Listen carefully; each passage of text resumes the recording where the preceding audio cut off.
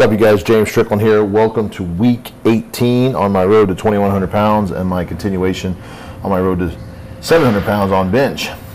So this week I got a little bit a different schedule. I've actually got to be out of town Thursday this week. So today being my first day, Monday, in the gym, I've opted to go ahead and hit my squats first.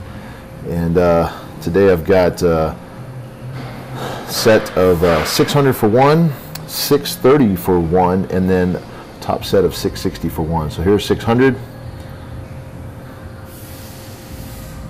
Felt a little sluggish. A couple things could have been contributing factors. One is I didn't warm up quite as much as I needed to there, or just just the CNS just wasn't quite primed. This is actually a little bit early in the morning. I typically don't do my workouts until afternoon. So I'm just not quite awake, honestly. This was about 9 o'clock in the morning that I did this. This is a side shot here of that 600. I like to film these just to make sure I'm hitting depth, also to just watch my form, make sure that I've got good footing and have a couple different angles. So depth was good. Just a little slow on that ascent there, but not a deal breaker. Last week I did 615 for two, so this should definitely be a walk in the park. This is 630. Let's see how it looks. Definitely looks a lot better. Definitely felt a lot better. I think I just needed to prime up everything just with that first 600. I knew it was going to not be easy, so I think I just brought it this time. Good form, bars straight up and down. All right, so here we go, 660 here. Definitely feeling the weight. Heaviest I've ever done without a spot. Of course, I'm safe right here in the squat rack. Very easy. I think I had a little bit more in the tank there, but I'm not maxing out here, so there's no reason to do that. We are working up to the 1 rep max being at the meet. This being about 5.5 weeks or so out. I think we're looking pretty solid for 700. Current 1 rep max and a meet competition best is 650. I think we all know that could have been a lot more, but just didn't come out of the hole at that last meet with enough power, and didn't have the good form. I had that knee cave in on me, so there we go. Looking at it on the side view, I think I probably could have had just a little bit better depth, but that's never been an issue. So I'm actually working on having not going as far down, so that's an easy fix for me. All right, so moving on, we've got speed squats. This is 495 on the bar, 3 sets of 3.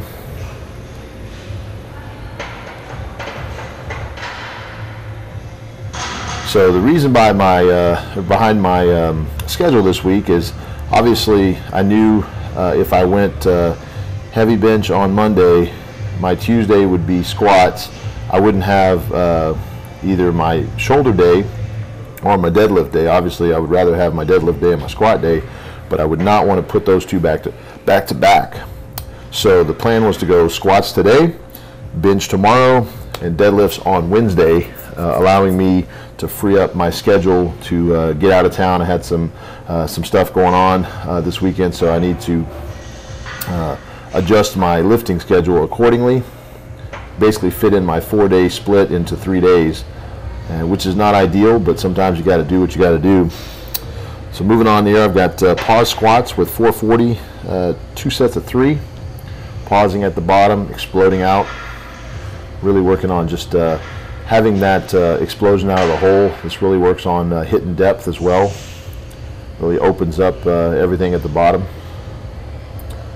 If you have issues coming out of the hole, these definitely will help you there.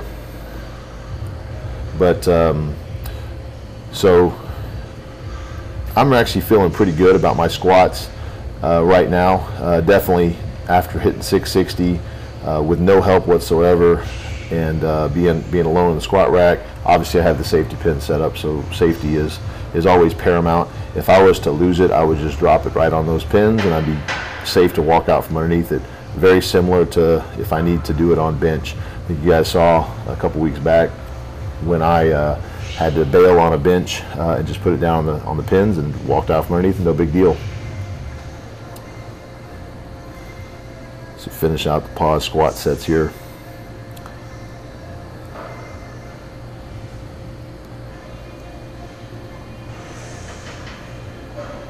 I just set it down there, it's just easier. I actually could have obviously squatted that out, but I didn't want to have to unload the weight and reload it just to do my 450 overhead deadlift holds. These are 15 seconds for the first set, and second set I stripped off a little bit of weight and went 380. Just easier to get out from underneath it and set it down on those pins.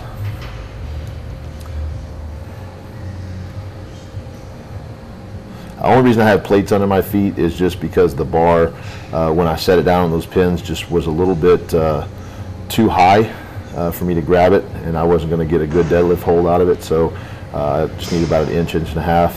So I just went ahead and stood on plates just to lift me up. So moving on, I've got one leg glute bridges. This is with a 45-pound dumbbell. It's always awkward, no matter if I do it with a 45-pound plate or a 45-pound dumbbell. Really working on getting that hamstring working. These definitely hit that hamstring really, really good. Actually, these hit them so good that I end up getting cramps in them for working them so much. But these definitely will help the bottom of my squat, my deadlift, the posterior chain. I don't have a really good angle to show you how high I'm getting, but getting that butt off the ground is the key here. So the plan, like I said this week, last thing here, I've got the GHR, modified GHR with 30 pounds. I've actually got 35 pounds there, but this is 3 sets of 6. Those one leg glute bridges, that was 2 sets of 12. But so the idea here is to hit up the Iron City Gym tomorrow with bench press, and then come back to Dynamic Fitness here on Wednesday for deadlifts, and just to round out the week. And then next week is a planned deload. So moving on, like I said, day 2. All right, so we're here at Iron City Gym today. Like I said last week, we're going to see if we can't get maybe more than 12 reps on the 200s. So we got the 180s right now, warmed up the 160s. About 3 reps, try to get warm. It's a pretty hot day here in Houston, about 100 degrees in the gym. This is no AC. But we're going to see if we can't maybe put up these 200s for more than 12 reps. The goal that I put out for myself is 15. We'll see what happens. Anything over 160 starts feeling pretty heavy. I think it just hits the CNS pretty good. But I like to hit the 180s kind of in between, get my CNS primed up pretty good, and let my pre-workout kick in, and we'll see what happens with these 200s, so stay tuned.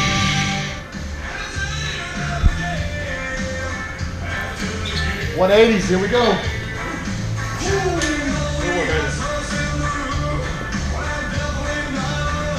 Definitely getting a good warm-up. I always like to warm up specifically for whatever set that I'm doing. You'll notice that in a lot of my recaps. I don't show all my warm-ups, but definitely want to make sure that you guys know that I never go straight into my top set, regardless of how light it is. I always do at least one warm-up set before my rear delt flies, before my cable flies.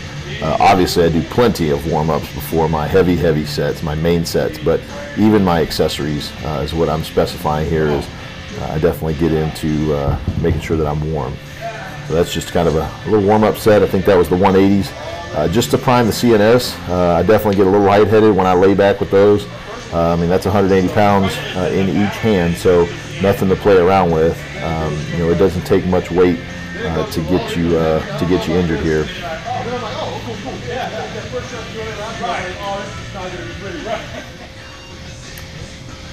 I got some help today. I really do appreciate this. Saves a little bit of energy for me.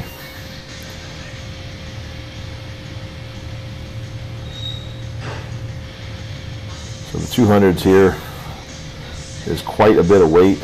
Every time I lay back with these, it's a struggle just to make sure that I stay in the groove. I do not want to get out of the groove with these. It's an easy way to tear muscle, easy way to pop a ligament, tendon, joints. It's just you got to be careful with these. Barbell is a little bit more forgiving. I can overcorrect and not worry about some of the smaller things going wrong. That's typically something that I found that I can do that a lot of other people cannot do. But there's one thing that I don't feel real secure about overcorrections with, and that's dumbbells, especially when we're talking about 200 pounds in each hand. Not something to play around with. When I lay back with these, I get real lightheaded, and I gotta get real focused to get out of that state of being lightheaded. All that pressure, it goes away within a second or two, but then I got to start pressing because there's only so much time underneath those dumbbells that you have energy for. If you're not pressing, you're still using energy just holding them. So the plan obviously is 15 for today. We'll see what we get. Lightweight. All right, lightweight, baby. Woo-hoo. Let's get it, baby. No sleeves. No knees. Let's go, baby.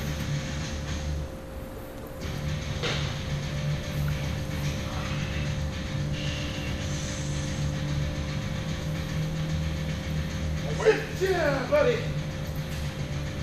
Oh, yeah.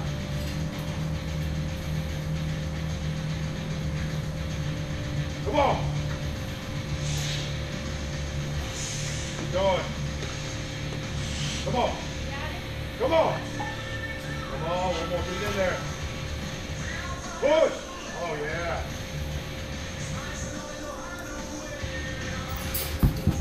And that's it. So we got 10 out of the way.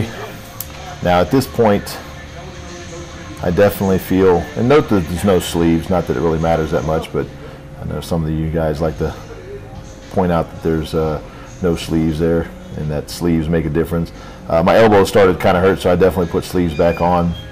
But I definitely feel that I am a little bit drained from heavy squats yesterday. And that's not that big of a deal. It's not like if I don't hit 15 reps today, or if I don't hit a certain number of reps today, that I'm somehow weaker than I was last week.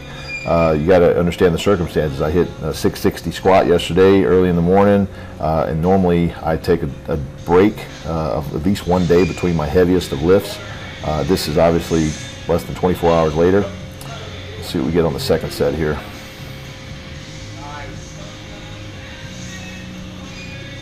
Definitely feel a lot better. They're moving a lot better. Basically, that first set kind of gets all the kinks out. Start losing the groove there. Trying to stay as tight as possible and start to come over. There was no way I was going to try to recover that, regardless of how strong I felt. It's just not worth it. But I'll take 11 reps, 10 and then 11. I actually got more reps on the second set. So at this point, I'm happy with this. It's not 15, obviously, but that's just a goal in mind. It doesn't mean that I failed it by any means. This dumbbell benches, these are definitely keeping my strength up in the bench without actually having to hit barbell. So moving on to some weighted dips here. I'm having to use this contraption with a weighted dip machine, showing you guys the weights on the bar there. So definitely using the dumbbell bench to keep my strength on barbell, so that when I get to the meet, then I'm healthy enough to do 630, 640, 660, is the goal. So I'm letting the shoulder heal up. The shoulder feels great. Taking another couple weeks just to make sure. We'll hit a little bit of barbell next week, as you guys will see. So got basically body weight plus 210 is kind of the prescribed weight here. So this is 2 sets of 5. Really working on getting those triceps fired up. Went ahead and added a little bit more weight here. Added 35 pounds on each side. This is the equivalent of about 545, give or take a few, obviously for the pivot point here. The idea is to put roughly 500-ish pounds worth of resistance, considering if I was doing weighted dips, with my body weight being about 285 plus about 210. I'm trying to get in the range of about 500-ish pounds on my triceps, and so that's kind of what we're going for here.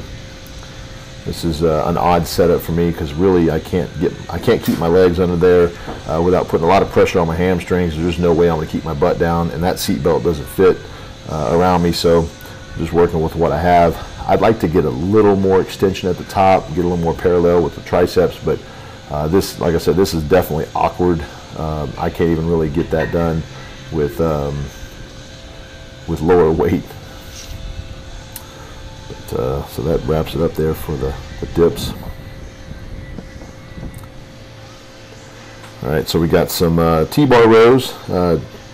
The set called for some chest-supported plate-loaded rows, but don't have that. So got 285 on here. Actually, not yet. It's supposed to be 215. I think I've got a total of 225 there.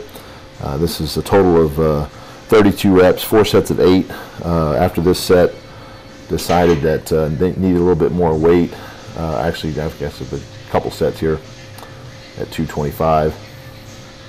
Try to keep the legs out of it as much as possible. So I decided to go ahead and just grab every plate that I could that would fit on here. And ended up with a total of about 285 for the last couple sets here. Just to really hit that back. I could have definitely handled a lot more weight, but I'm working with what I have.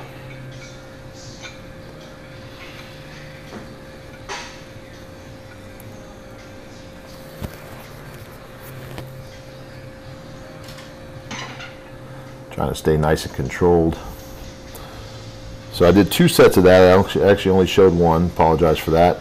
So moving on here, I've got monastery extensions. This is 3 sets with a stack of 200. This is the full stack. 12 reps, 10 reps, and a max set of reps. I did 17.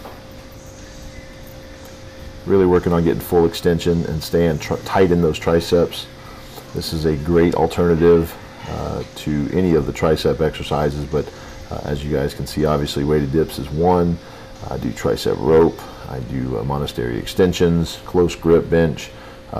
You can hit tris a lot more ways than one, and you can definitely hit them more than once in a week, and even more than once in a particular bench day.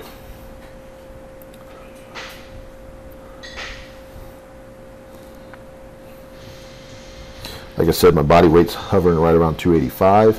I think it does peak a little bit later this week at about 290. Mostly just kind of water and things like that. It's really hot in the gym. It's really hot in Texas in the summer. It's about average about 100. And this gym doesn't have any AC. It's got some fans blowing, but definitely not comfortable. So the shirt starts getting soaked in sweat, and it's time to get rid of that thing.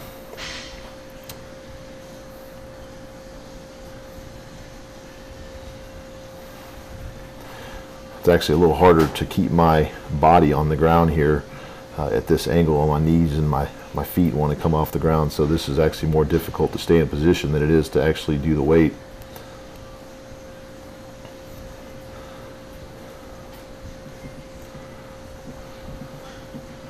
Good to go.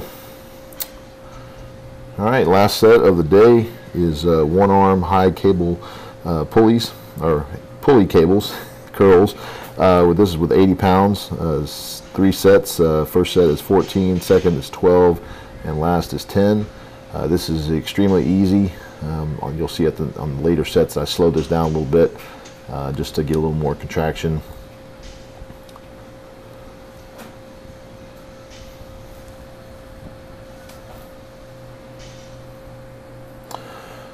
So I'm going to go ahead and start talking about tomorrow, because it's actually a pretty short day, and I want to make sure you guys understand what's going on. So wrapping up on day 2 here with my bench day. Day 3 calls for deadlifts, and so it's actually a 675 for 2, working up to the 675 for 2, and then going on to my deadlift set, speed deadlifts, Meadows rows, neutral grip lat pull downs, a lot of back stuff, and some grip work. Well, being that I'm kind of on a time crunch, I went ahead and went to the gym fairly early to get my deadlifts taken care of. So naturally I go through my warm-up progression of pretty much 315 to 405, 495 for 1, 585 for 1 speed rep, which you'll see here in a second. Flies up, no big deal. Next progression or next jump in the progression is straight to pretty much 675, either for a single if I'm going faster than that, or for a double like today, or the which you'll see in a minute calls for.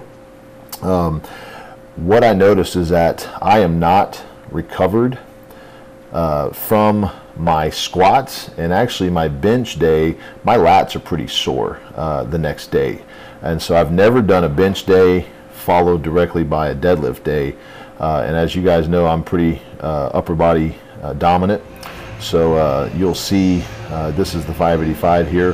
Flies up, no big deal, which doesn't give me any pain or any pressure at all in the back. Definitely feel that I'm not quite 100%, but I figured I was going to make it through the day. So I'll show you a different angle of that same 585 warm-up. But as you guys know, I am one to never press the envelope too much. Never want to hurt myself in the gym. Pulling this, I definitely felt my lower back just not there, and so not taking any chances, I shut the whole freaking thing down. Not that I had quit or anything, but knowing that if I would have pulled this, I could have hurt something, and I just pulled 715 last week, no big deal. So next week, you're going to see a 730 pull to make up for this. You'll see a pretty exciting bench day as well on dumbbells. But I'm going to wrap this up this week. Make sure you stay tuned. Please like and subscribe, and make sure you follow me on Instagram at SwimHack. And thank you very much for watching and subscribing. And I will see you guys next week. Peace.